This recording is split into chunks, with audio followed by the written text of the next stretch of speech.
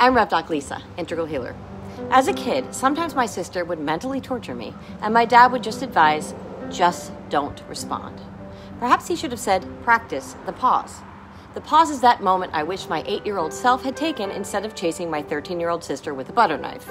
As an adult, the pause is that moment we wish we'd taken to calm down and pause, to reflect, before snapping back at a spouse, our kid, a sibling, a dog, before sending back a harsh, ill-thought-out email or text. Training ourselves to pause lets us move out of the fear and anger of reactivity and into a place where love and curiosity can fuel our responses. And let me tell you, where I see or do not see my own progress is when I'm with my family. Your family knows how to push your buttons because they installed them. So next time you're triggered, I invite you to practice the pause. You'll craft your soul and improve your life. If this video helped you, please share it. I'm Rev Doc Lisa, Integral Healer.